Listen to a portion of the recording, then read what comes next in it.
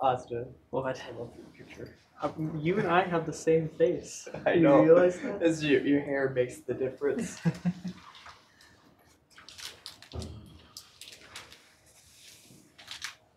That's right. I'm glad they're off the previous lectures and not just creeping through my Facebook.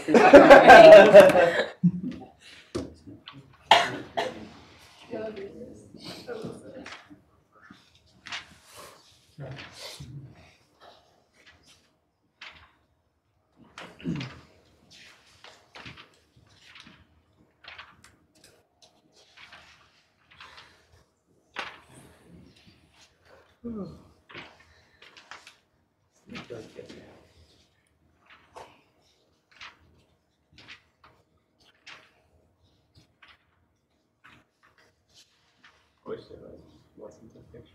So you just like have it back of my head. Back That would the very loose students. like students that are always in the back. They literally can only recognize certain students by the back of their heads. And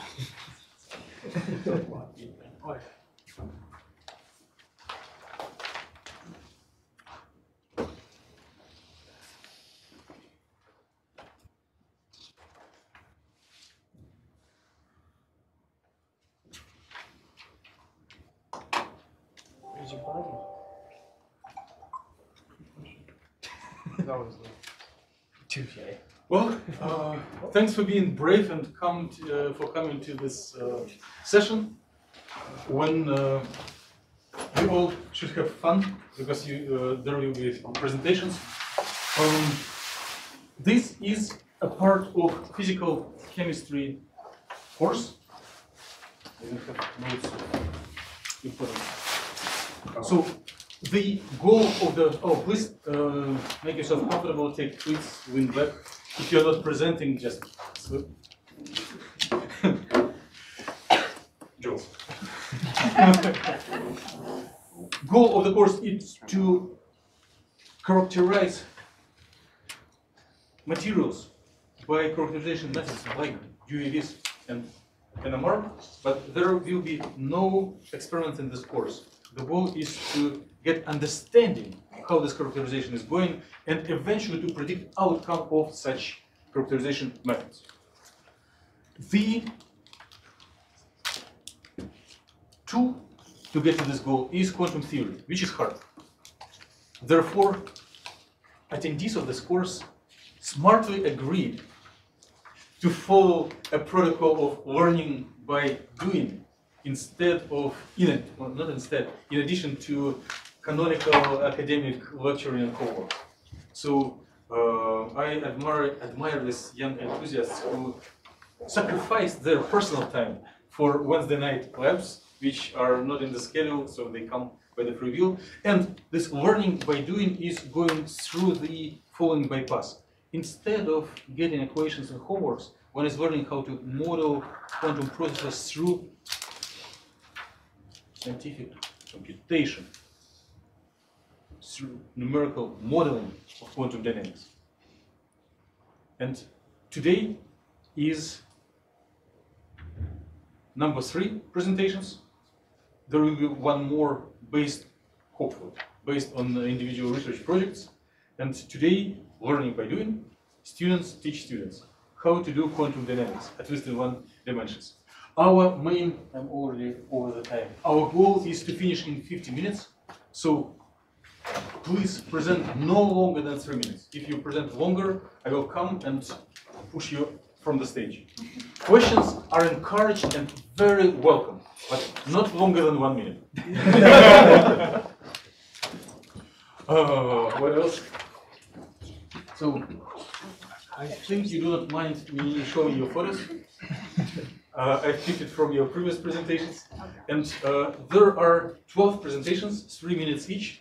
So if no questions, we should technically be able to fit in 36 minutes, but it will not be possible. We probably will run over the time, but I will try my best to stop long discussions.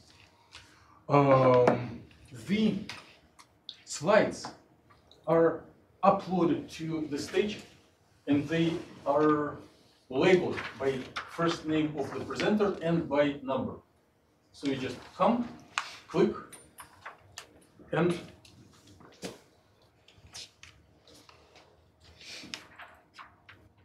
start presenting by, if you are seeing Microsoft PowerPoint for the first time, which is not the truth, click on this little symbol to go into the presentation mode. Presentations are split on 3 categories: theoretical background, technical programming, and applications to some simple models. With this, I announced the first speaker, Schneider, who will refresh our understanding on momentum operator, Hamiltonian operator, and quantum evolution operator. Floor is yours. 3 minutes are yours as well.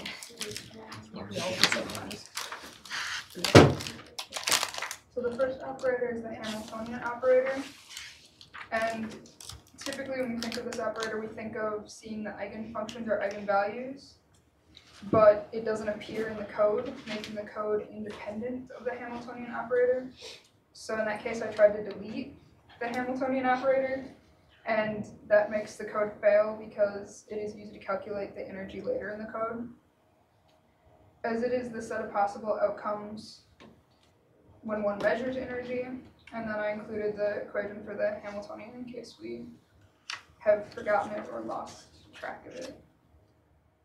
The parts of the Hamiltonian, it contains the mass, which is identified in the beginning of the code, along with the potential energy, and I just highlighted the initial potential energy.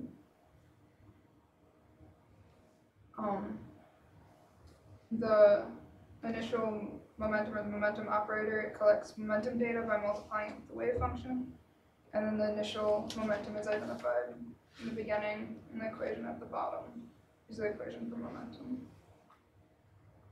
But there are more details in the code on the momentum operator, and first we see in line 54 the direct Fourier transformation from momentum space to coordinate space, and then the conjugated form later on,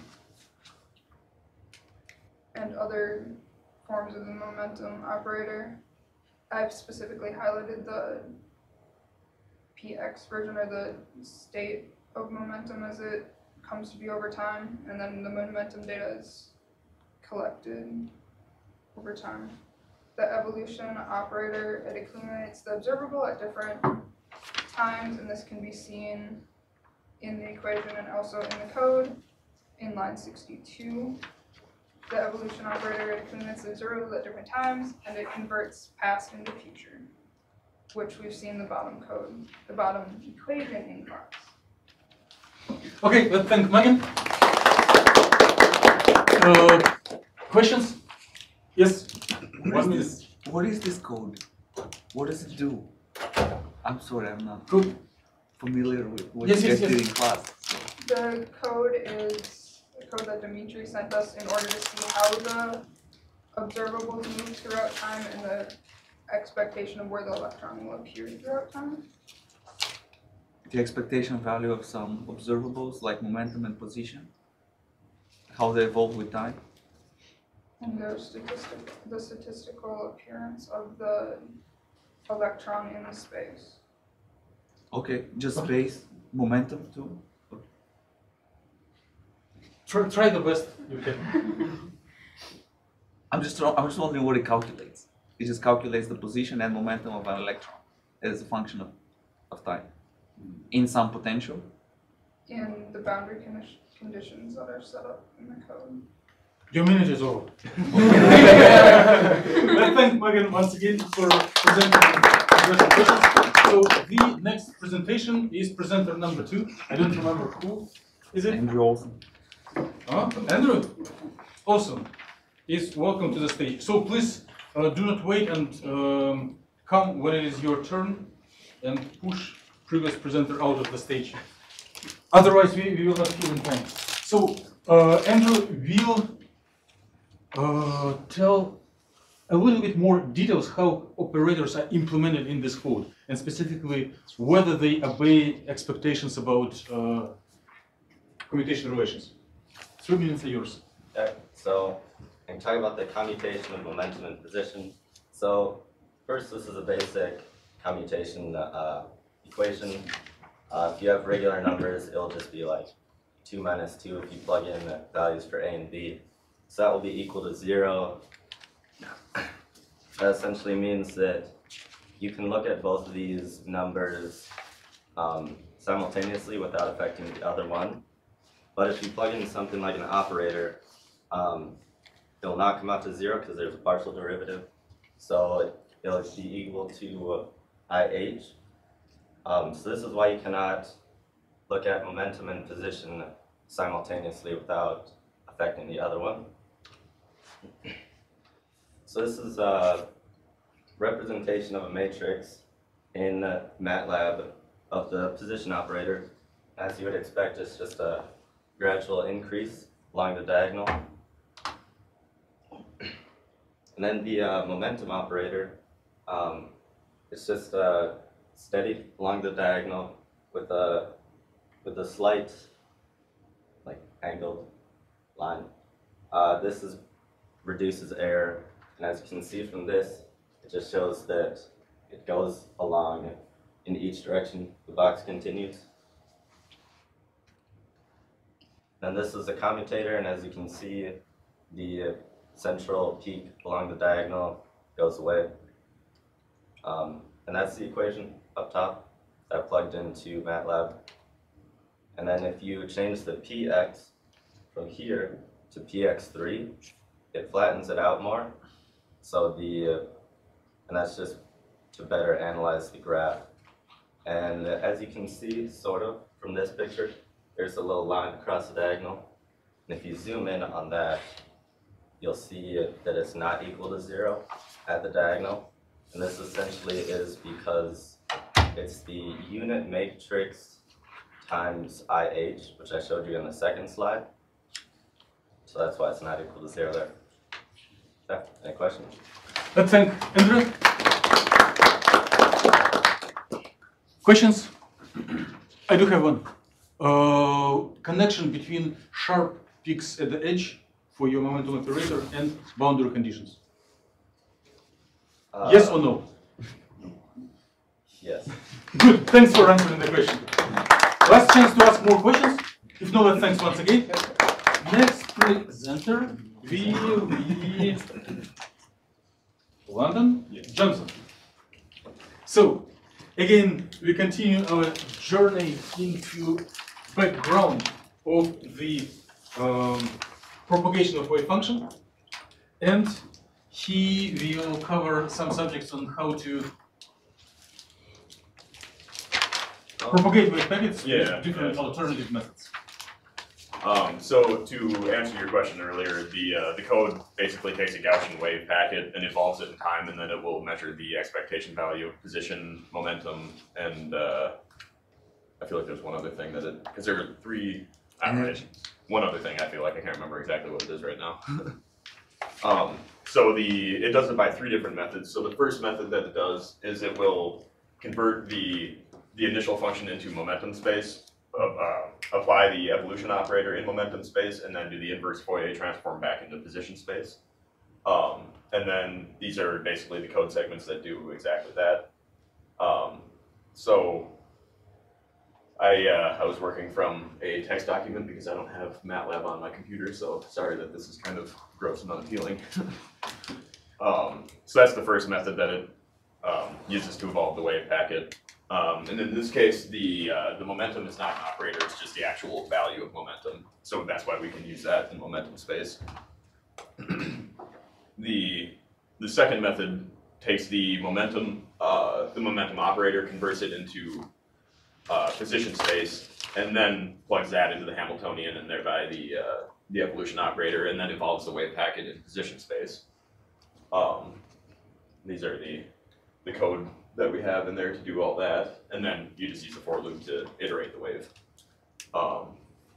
And the third method is to discretize the derivative in the form of a matrix, and use the definition of the momentum operator. So in this case, this is a momentum operator, and we basically use a matrix to achieve that, using the Toeplitz matrices, where you basically you look at the point, and then the matrix has zeros down the diagonals, and then +1, I believe, on the upper diagonal, and then -1 just below that main diagonal, and then you just have the IH bar hanging up front. So then we discretize the derivative, and then plug that into the Hamiltonian and the evolution operator, and then iterate from there. And that's the basics of how the code actually evolves things. Okay, let's thank Landon. Questions? Yes. Yeah. What is the Fourier transform of a Gaussian? Off the top of my head, it's the integral from negative infinity. No, to no, infinity. too much. Okay. It's another Gaussian. Yeah. Okay. Yeah. More questions? If no, let's thank Landon once again. And the presentations are continued by Mark Almlie, who will focus on the other aspect of this model. He will focus on the initial conditions for this time propagation. How to set up these initial conditions, what are reasonable conditions, and how the change in the choice of initial conditions affects the outcome of the modeling. Here's the mouse. Alright. So propagation of initial Gaussian. Alright, so this is the equation from the actual code, and so this is it written in a more equation understandable form. So the first part, the square root of the dx is the numeric norm, which just gives operators their size. And then, so the next part in red is the plane wave. That's the propagation. And then the next part in yellow, gold, is the Gaussian.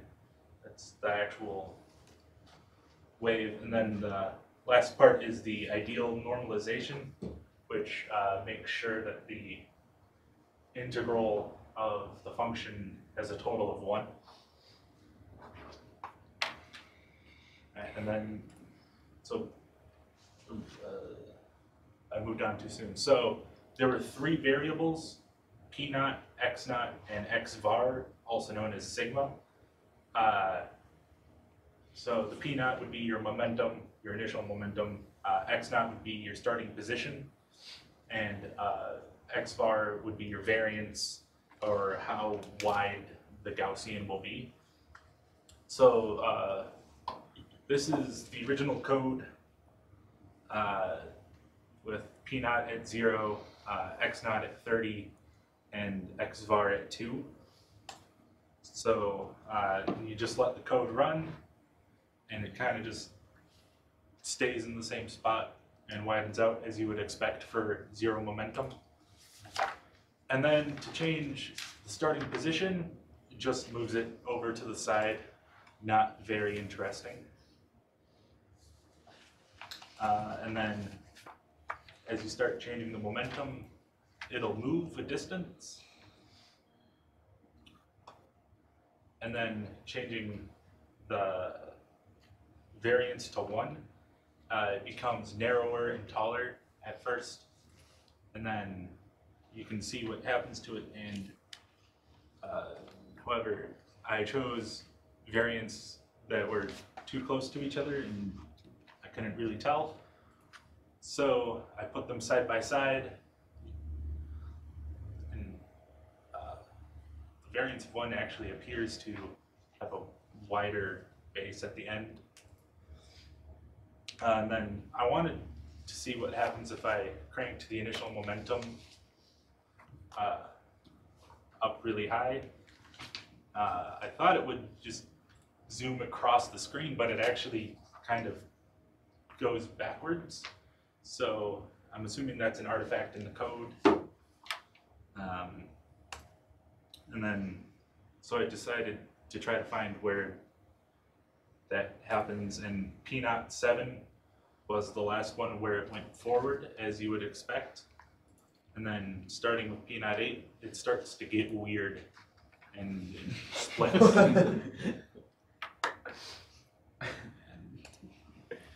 Okay, let's thank Mark. Questions? I have one.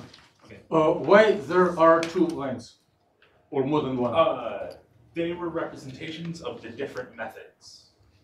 So, if someone, you may answer that if someone doesn't like two lines, blame Landon, who explained what they are. Your square root of dx, would you agree that it is for replacing integration by summation? Because when you integrate, you need the size of your grid point. Yes? Yeah. Okay. Thanks for answering. Let's thank Mark once again. And the next presenter is Braden Weight, who will tell us more about discrete representation of functions for numerical modeling, and maybe some other interesting things related to theoretical background. All right, well, mine's not too terribly complicated, just kind of general concept of pretty much all numerical modeling. So you always have some finite numerical error that you can kind of quantify depending on the method that you choose. The error is always proportional to the discreteness that you choose to have, which helps denote change of x. And in our code, it's also dx. And so a big concept of doing computational analysis of real-world problems is, you can increase your accuracy if you decrease your change of x. So, but as you become smaller in your change of x, you increase the cost due to increased computations. So you can modify that by changing, like I said, the grid spacing, change of x, or different analysis types or derivational techniques, like the Bergh and the relays method give different values of error. And then equivalently, space discretization can be applied to time discretization. So then just to visualize this using the code, you can just zoom in on any of the wave function setup. I chose psi 2, and you can see the finite value of the discretization there, change of x. So then you ask, can we still normalize it, because the normalization equation per se is written at the top there as an integral. But can you do that still with finite spacings? Yes, because you just sum up the finite columns in this case. And note that they don't always have to be of equal spacing. I know a lot of computational methods involve varying the spacing. Say if you have a really important part, like spatially, the grid spacing can be small there, and then far away you can make it large. Kind of tailor that to your own problems. But then you can see the code here just takes that normalization and you just divide it. So you actually don't need to do it prior to calculating the observables. But when you do that to get the correct numbers, you just simply divide by the psi conjugate times psi. Well, that's the main idea.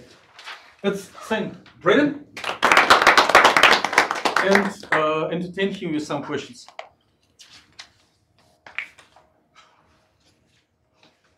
Why do we spend all this time with this method instead of using eigenstate expansion method for propagating forward in time? What is the reason to choose this method? Well, it could be you don't know the eigenstates of all the problems. Yes, So correct. Good. More questions? If no, let's thank Braden once again. And Aaron Polensky is invited to push Braden out from stage and present his part because he will cover first practical aspect. He will help us to understand how to organize numerical data for exploring practical problems. 3 minutes are yours. Alright, so yeah, as I said, I had the accumulation of the expectation values, the organization, and the bundling of the observables. So I kind of wanted to like break it down super easy, even though I probably already know it. But you have to establish all of your variables at first, and then in this code we took an average of all of the variables we already had, and so that was the values that I decided to get the expectation values for. And to do that, you just like, I did all 3 of them, but obviously I'm not going to show you them all. They're all pretty much the same way to do it. They are. So to obtain all the real values of it, because it will not give you any of the imaginary values of it, so you have to type in real before the list of it, and then it'll give you the list right in the code at the bottom, and then you can also export it and save it into your computer. And then I showed how to do that here. All right, ask it where it is, and you find it, and then I took a weird little screenshot of where it's in a notepad over there. So that was like the list of the RAV of P3, and then I just had it in a notepad. But that's all you have to do to find the expectation values of whatever function or variable you want. And then the organization of the visual data. So in the code, I kind of wanted to talk about like where in the code you see like where it makes a graph or something. So in the first part, right before it says pause, that's where it has like that first graph you see, and then when you hit enter, it will completely play the code. And so then at the end there, it has like your time graphs and then all your subplots. So every time you see a figure, it makes a new figure, and then whenever you see subplot, I have a better example too. So then I'll talk about that later. But when you're actually using the code, you can either make a brand new blank figure just by typing figure and then plotting whatever specific value you wanted. So I just did the real value of psi 2, and there's some examples down there too of how you open a new figure and things like that. But this was when I was talking about when you were bundling the observables into like one chart, so you don't have everything opening up in a new figure. So you say figure, and then every time you want a new graph, you do subplot, and then you say what you want that graph to be. And so that was a much better example. Okay, let's thank Aaron. Anyone wants to revenge him by a question? He was silent and not asking anyone. So everyone is friendly to him. Can you scroll back 2 slides? So, second from the end. This one? Yes. Yeah. So the frequency of oscillations are smaller here and larger here. So wavelength shortens. Why?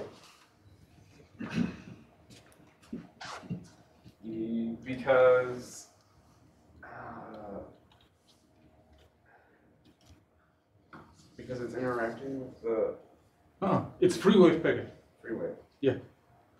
Which, based on this figure, which direction does it go, left or right? It's going towards the right. Yes, correct. He answered correct, and I just back him up. The wave packet is composed of plane waves of different frequencies, and quicker plane waves travel faster. And quicker waves have shorter wavelengths. So therefore, fraction of plane waves that go quicker are here and slower are there. Make sense? Thank you, Aaron, for answering correctly about direction. But thank you once again. So, next presentation is by Hanna Fanouz, who will complete our skills and knowledge about visualizing data, saving them, and organizing them, so that we will be ready to go into applications. It's yours for 3 minutes. Okay. Okay, yeah, I'll talk more about saving files and then how to visualize observables. So saving files is really easy. You just need to know save, and then this right here saves it as a text file. And so the first word you would type in would be the name of your file. You can see I saved it here under initial momentum. That just shows P0. And then the second thing you would type in would be the variable that you're saving. And it's really easy if you don't remember what the file name is or where that is. You can just save your variable like as the same name, so you don't have to worry about that. But then you do run into some problems when you're trying to save imaginary numbers. And so you see I tried to save this, and then it only saved the real part. So if you wanted to save something with imaginary numbers, you have to save the imaginary number, the imaginary part of it under a new variable, and then you can save that variable. So you would end up separating it into two separate parts. Okay, so for visualizing observable, I graphed the position over time, and as you can see, it increases linearly. And I just plotted this right here. And then if you go through the code, I think you'll find that that is just the sum of all the positions over time. And then this next graph is the uncertainty over time, which is just graphing this right here. And two, if you go through the code, you'll see that like variance 3 is defined as a standard deviation, I'm pretty sure. And then you can see the uncertainty is increasing exponentially over time. And then this is the momentum over time. It's not labeled as nicely. But I just plotted this code, but this has real and imaginary parts. So I had to just plot the real parts, otherwise it'd be kind of weird. And from this, you can kind of see that the momentum is constant over time. Let's thank Hanna. Any questions? How? Oh, please. I saw a lifted hand. Or you was just scratching? Oh. No? No. Okay. So be careful, like brokers. They cannot put their hands out of pockets. You show that uncertainty of position grows, and uncertainty of momentum is constant. I think so, because I have uncertainty as its own graph. So Yep. yeah. So how does it correlate with uncertainty relation? Well, it increases. Product of these two uncertainties increases. Yes, correct answer. Okay. Where is uncertainty in momentum? I didn't see it. Well, I just have uncertainty. It is not shown here, it's not but it was computed by the presenter. Okay, let's thank Hanna once again. And next presenter is Nilles, who will start our journey into applications. So before we were looking on the wave packet that has no barriers, and now it does. So barriers, what they are, and are they needed for chemists? Thank you for the intro. So, as you said, we're going to be working with barriers. But to get started, I'm going to explain to you the importance of why us chemists in this is because when we're dealing with reactions, we have an activation barrier that we have to get over before we can form our product from a reactants. By getting over that hump, that requires a certain amount of energy. By using the code from sliding 7 down to 27, you are able to add in barriers, change all the other variables to accomplish getting over the barrier and to see how different barriers affect it. To start with, I'll show you what it looks like with no barriers, just free space. It's allowed to move. And then I also show the observables if you guys would like to see more numerical. But as you can see, it just moves across the space with no problems. Now, I have the energies stayed the same throughout all these different ones, but I increased the energy barrier. So in this case, I put it so high that the wave just reflects directly back off because the energy cannot get over the barrier. So in our real world, that means that we will need to add like thermal energy or something to allow the reactants to form the products. So now I'll show you how if our energy is greater than the barrier, we will be able to make it through the barrier, and this is showing how products we formed. Well, then this is a partial pass one. So because we are dealing with quantum, we're not dealing with classical particles, so we will have some partial. So some will reflect back, some will move forward, and some will get trapped within the barrier. I don't know why I skipped this one. And here's the passing through the barrier with no problems at all. As you can see, all of them made it through. And now, due to the partial pass, we have this thing called transmission probability, and this is where we were able to calculate out the total product yield through this simulation. I don't have the equation, but you do an integration, and you say the middle of the barrier is 0.0, and you do the integration on this side to determine how much reactant is left, and you do the integration on the right side to determine how much product it is. We'll be discussing this more later on. And now questions. Let's thank Christian. So our wave packets are not in the ground state. No, but it's a good PK question, or joke. Yep. Questions? Is the potential inside the barrier constant? What? The potential inside the barrier. So it's 0, then some constant value, then goes back to 0 again. So you're talking like the height of it, like how? No, the inside it's constant. Oh, it's the same value. yes, I did not mess around with that. So I believe between all of them, they would be constant. So inside the potential is like a particle in a box. I would believe so. I'm not entirely sure where you're going. If you wait long enough, there will be nothing on the top of the barrier. Okay, it's not box, it's barrier. But the solution inside the barrier, you would obtain with a constant potential. Wait. This is time-dependent solution. It's not, if you propagate long enough, everything will disappear from there. Okay? More questions? How does velocity, average expectation value of velocity of momentum of a packet behaves when it 100% reflects? 100% reflects. You can address it either verbally or show some of the figures that you have presented. So when we have 100% reflection, you see how it would bounce, but they will form back together. So how does momentum change? Momentum, it should be negative, going negative once it reflects back. Yes. Everyone agrees, right? Correct. Okay. Let's thank Christian once again.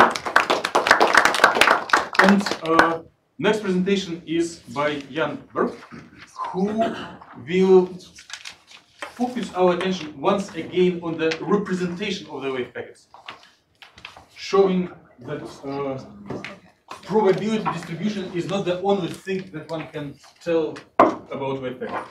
So real and imaginary parts.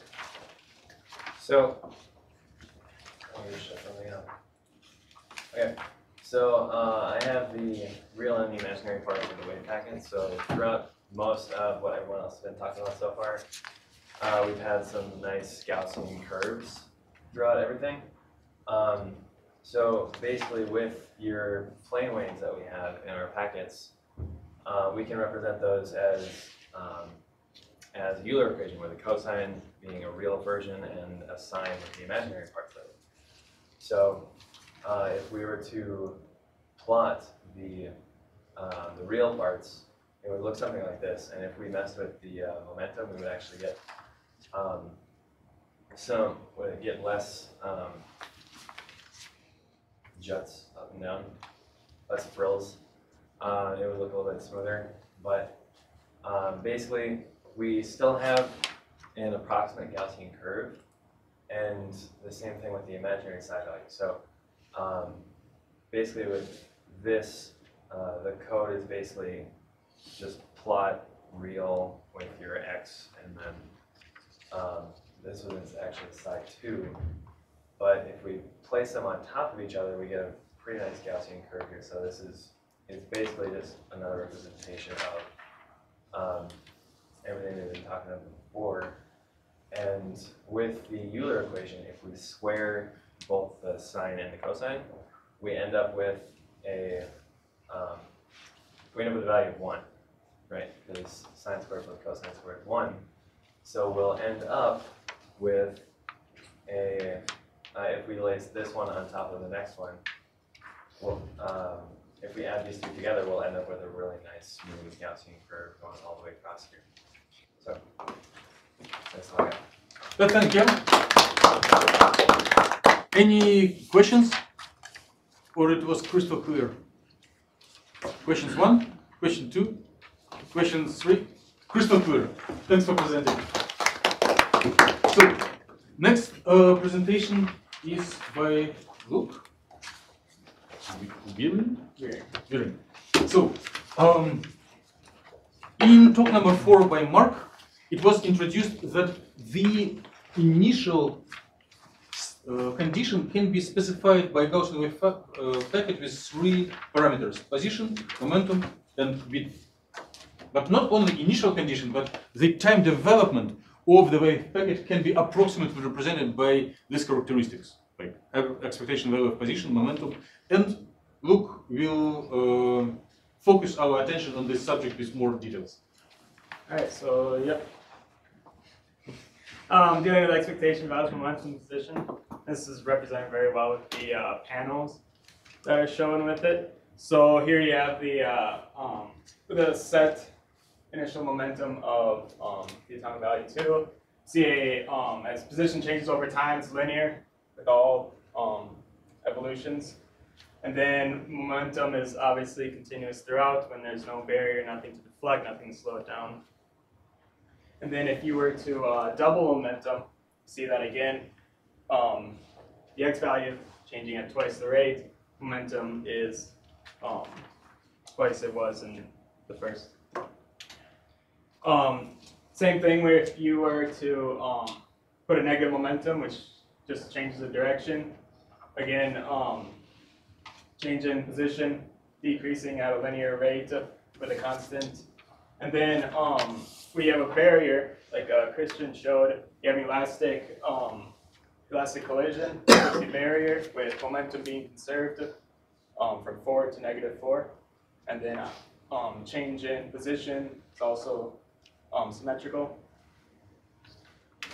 And then within the code, the expectation value of momentum is represented by conjugate psi times the operator momentum times just regular psi divided by the normalization of psi and conjugate psi.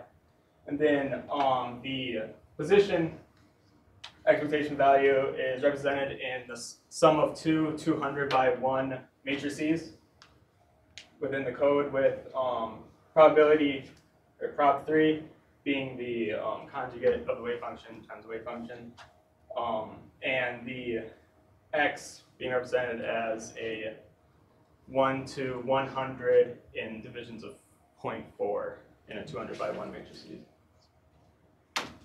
that's it. Okay, thank you. Any questions?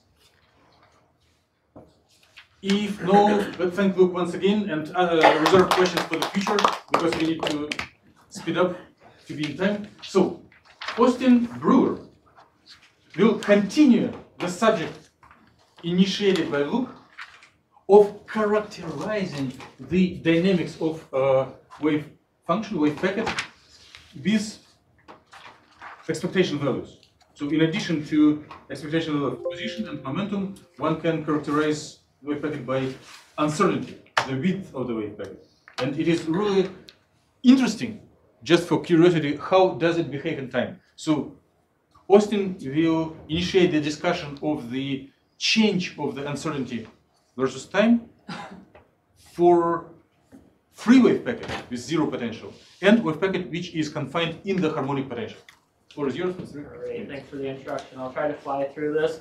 I'll put a little asterisk at the start since these presentations are exploratory. That's exactly what this presentation was and my experience with the code. So if there's any corrections at the end, feel free to add on to what I had to say.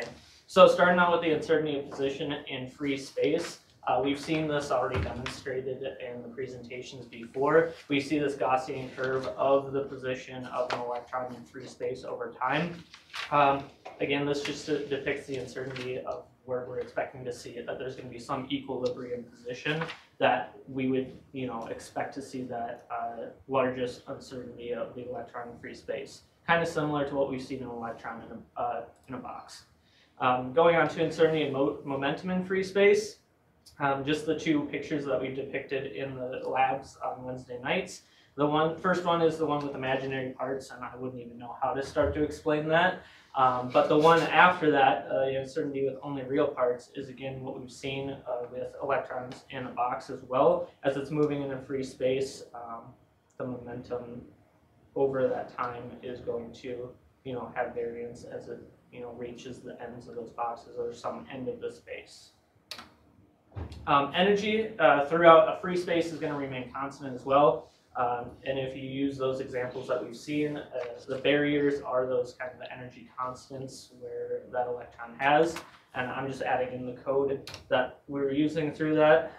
Let's see, it looks like that's already going. So this was an hour and a half of stress last night that I really just did not understand. The original code that I used for the oscillation did not actually produce oscillation. As you can see, it's just kind of throwing stuff back and forth. Doesn't even reach the barrier, it looks like. The closest I could achieve by kind of manipulating position as well as just kind of the momentum in the area. This is the closest I could get to that oscillation going back and forth between that barrier. And that's essentially what the oscillation does anyways. So just a few errors in there. And then when it comes to uncertainty in harmonic oscillators with position and momentum, position, as the code suggests, it's directly affected through the oscillation, so we'd expect the position to oscillate back and forth as a sine function of the oscillator. And then finally for the momentum, just through my logic, I figured that momentum is directly influenced by energy via previous equations. And since energy is going to stay constant as well as a harmonic oscillator, I figured the momentum would stay constant as well. In conclusion, we just use these kind of, we use these like Christian already said to kind of see if reactions actually take place and use them to predict things that we use in real life.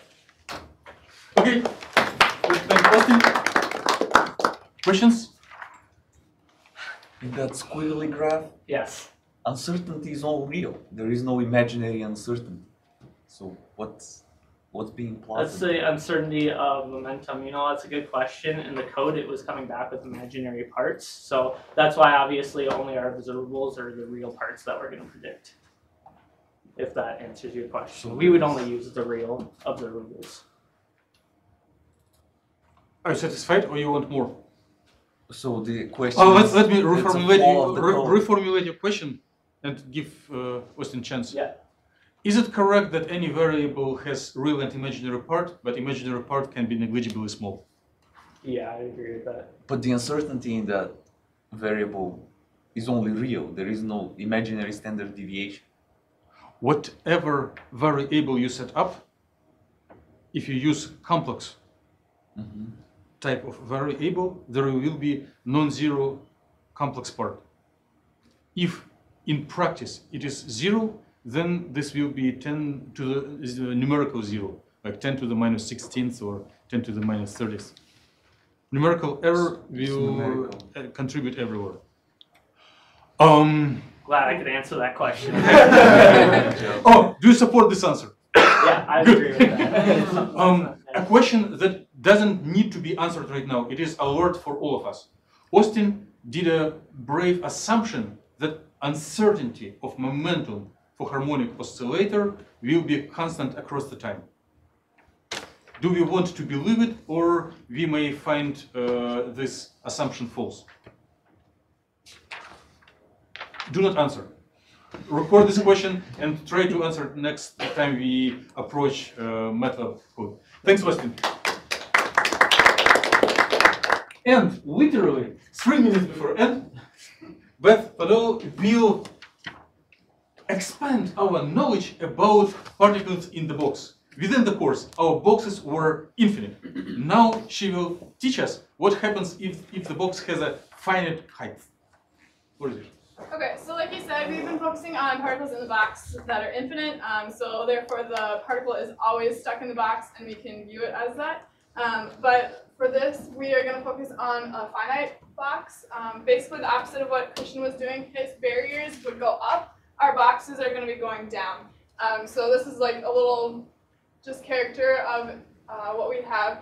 So as it comes here, it's going to drop into our box. If it has enough energy to get out of the box, then it can pass through and keep going.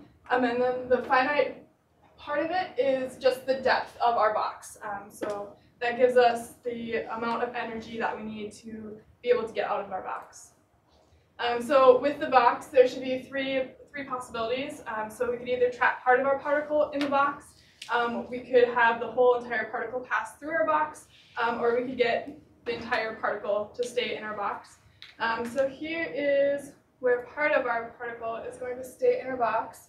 As you can see, the little oscillations in here show that the particle is in the box, and you can also see it on the figure on the right over there too. This section here would be our box barriers. The next way would be, so I increased the momentum in this, everything else was kept the same, and as you can see, everything went through the box. There's still slight part of the particle in the box, but pretty negligible. And then the third way, you should be able to trap it all in the box. I wasn't able to entirely get this to do it. The only way I could get it to start was to increase the depth of the barrier. So it's a little bit of a different composition than the last two graphs. I wasn't able to just lower the momentum levels because after, or like below 1, then it just started doing some wonky things like Mark was saying after 8 before. But yeah, so that should be possible as well. Okay, let's thank Beth. Questions? Please. So, what is this in the real world aspect, as we discussed in the lab on Wednesday? There's a real world aspect to a particle in a box and it trying to overcome energy and it getting trapped. Well, like the activation energies of everything. So if a chemical reaction is occurring, it needs to reach the activation energy to actually occur. But a particle being trapped is a different way than a barrier. Right. It would have a negative velocity rather than the positive. Think of redox reactions. Okay, so this is showing the reduction part of the redox reaction, yes, and then the barrier would be the oxidation part. Excellent. Thanks for answering. More questions? More? If no, let's thank Beth once again. So, many thanks for everyone for impressive presentation and for completing in time. Everyone who participated is getting ranked in the grade equivalent to 2 successful homeworks. So if homework is 100 points, presentation is 200 points. With this, let's depart and looking forward to see you on Monday, 11 a.m. here in class. Yeah, it sounds kind of gross. It's just an apple and mango, but it's just like mashed. Getting